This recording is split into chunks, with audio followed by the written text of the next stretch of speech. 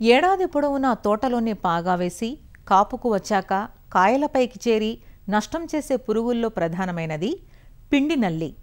పిండి నల్లి మామిడి, జామ, సపోటా, సీతాఫలం వంటి పండ్ల తోటల్లోనూ, చెరకు, వంగ, ప్రత్తి వంటి సాలు పంటల్లోనూ ఆశించి పంటను నష్టపరుస్తూ ఉంటుంది.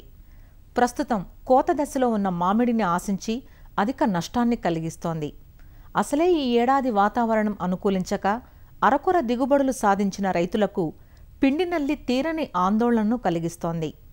పిండి నల్లి ఆశించిన కాయల్లో పెరుగుదల క్షీణించి నాణ్యత గణనీయంగా తగ్గుతుంది. సంగారెడ్డి ప్రాంతంలో సాగుతున్న మామిడికి పిండి నల్లి నష్టం ఎక్కువగా ఉంది. మరి పిండి నల్లి నివారణకు రైతులు ఎలాంటి సమగ్ర సస్యరక్షణ చర్యలు చేపట్టాలో ఈరోజు అన్నదాతలో చూద్దాం. పండ్ల తోటలో పిండి నల్లి, ముఖ్యంగా మనకి మామిడిలో కూడా ఈ పిండి నల్లి వస్తూ ఉంటుంది. ఈ పిండి నల్లి అన్నది సాధారణంగా మనకి ఆకుల మీదను మరియు కాయల మీదను, మన కాయల తొడిమెల మీదను ఎక్కువగా మనకి పిండి నల్లి కనిపిస్తుంది. ఈ పిండి నల్లి చూడడానికి మనకి తెల్లటి పొట్టులాగా ఉండి తెల్లటి సాఫ్ట్ పురుగు అనమాట. ఇది మన కంటికి కనిపించని పురుగు. మనం దగ్గరగా మనము భూతద్దంలో చూస్తే మనకి ఆ పురుగు మనం చూడొచ్చును.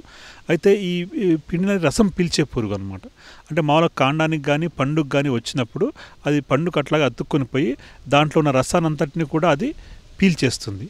ఈ విధంగా పిండి నల్లి పీల్చేసి కాయలోని టేస్ట్ పోతుంది.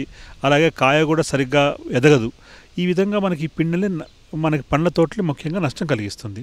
అయితే ఈ పిండి నల్లి రావడానికి గల ముఖ్య కారణాలు కనుక మనం చూసినట్టయితే ఈ పిండి నల్లి భూమి నుంచి వస్తుంది. మనకి దాని యొక్క గుడ్లు, దాని యొక్క ఇవన్నీ కూడా మనకి నేలలో ఉత్పత్తి అయ్యి నేల మీద నుంచి, అది సాయిల్ నుంచి మళ్ళీ మన కాండం దగ్గర నుంచి పాక్కుంటూ మీదికి వచ్చేసి అవి ఆకుల మీదను మరియు మన పండ్ల తొడిమెల మీదను చేరి అక్కడ ఇవన్నీ కూడా కేంద్రీకృతమై మనకి పిండి నల్లిగా మనకి మారుతుంది అన్నమాట.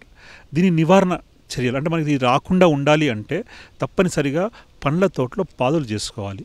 అంటే మనం పాదులు చేసుకోవాలంటే ఎక్కడ ఎక్కువ కనిపిస్తుంది అంటే ఎక్కడైతే మనకి గడ్డి ఎక్కువగా ఉండి పాదును సరిగ్గా చెయ్యమో, అలాగే విధంగా దున్నడము, నేల సరిగ్గా దున్నకుండా మనం సరిగ్గా పెడతాము, అక్కడ ఈ యొక్క పిండి నల్లి వృద్ధి ఎక్కువగా ఉంటుంది.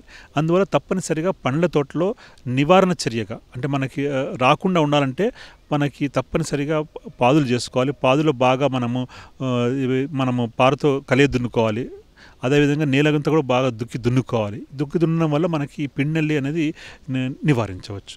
అదేవిధంగా ఇంకో సహజ పద్ధతిలో చేయాలంటే పిండి నల్లి అనేది మన కాండంలో పైకి పాకుతుంది కనుక ఈ కాండం మీద పాకడానికి గరుకైన పదార్థం ఉంటుంది కనుక అది చాలా త్వరగా పాకుతుంది. అందువల్ల మనము పాలిథిన్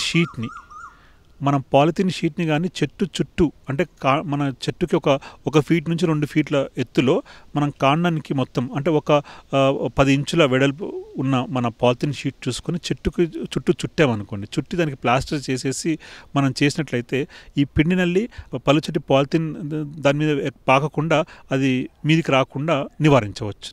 అదేవిధంగా మనం ఇంకా కొంచెము మట్టి అంటే మనం బంక మట్టితో కానీ మనము నున్నగా చేయగలిగితే మనము ఈ పిండిలని మీదికి పాకకుండా ఉంటుంది అన్నమాట.